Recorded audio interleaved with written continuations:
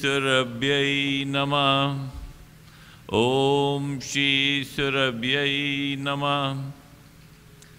Thank you very much. To me, when I got involved,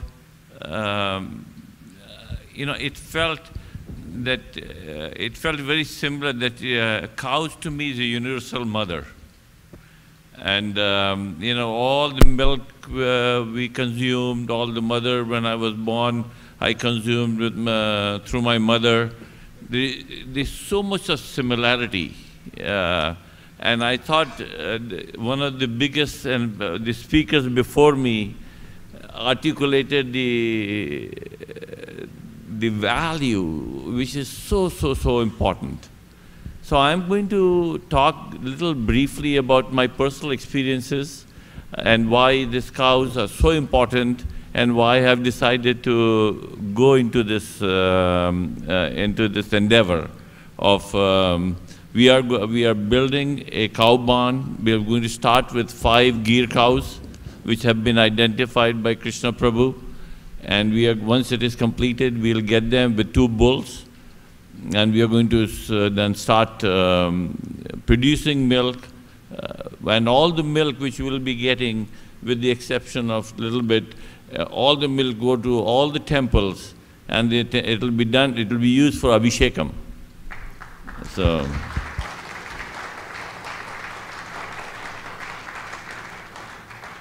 the other thing is I'll speak about 2 instances. We recently went to India, and we went to Bangalore.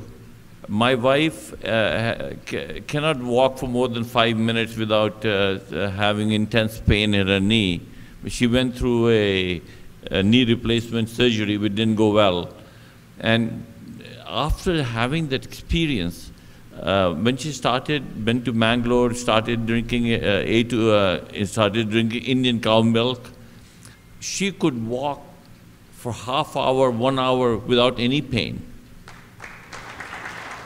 I mean, it was a remarkable experience. And then when we came back from India, same problem started happening again.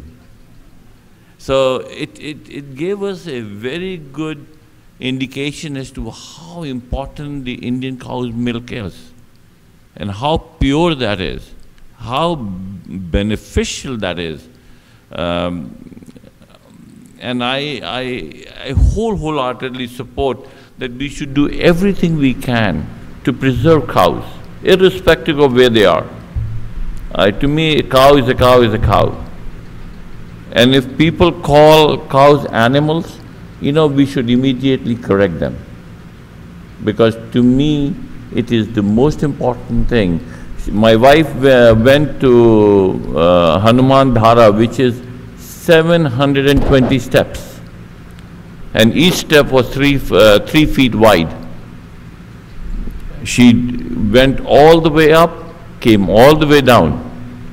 And she has not been able to repeat that again after coming to US. So this is very, very important. Once we happened to go to the Eco Village near Mumbai. We spent 3 days there. We got very acquainted with a lot of cows there. And there was a small calf which was born, and after my daughter got in love with that calf. And Radha Swami Prabhu named her Jaya because my daughter's name. Because when you're with the cows, it is a very personal relationship. I mean, they sort of, and that's why I'm sharing my personal experiences. I'm not intellectualizing any of these things because those are very, very important, but from my perspective is what cows mean to me. And it was just a remarkable experience. The 3 days we spent, every day we visited, it was just, they started recognizing us on the 3rd day, and their behavior towards us was very different than what the behavior we expected from them initially. And so they are very intelligent animals. Very intelligent animals, as people are called. They are very intelligent cows. who basically respond to the affection you give them, and they respond to every action the way you treat them.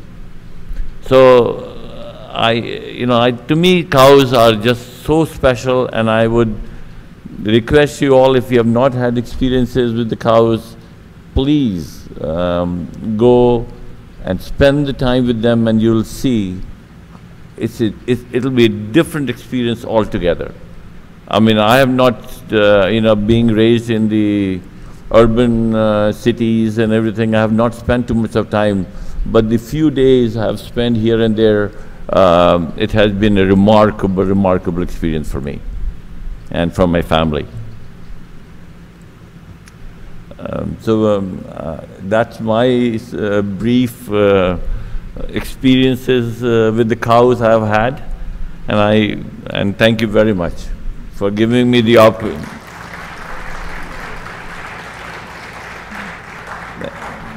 Thank you very much for giving me the opportunity to speak at the cow conference, which is so related and so needed, especially in a country like US.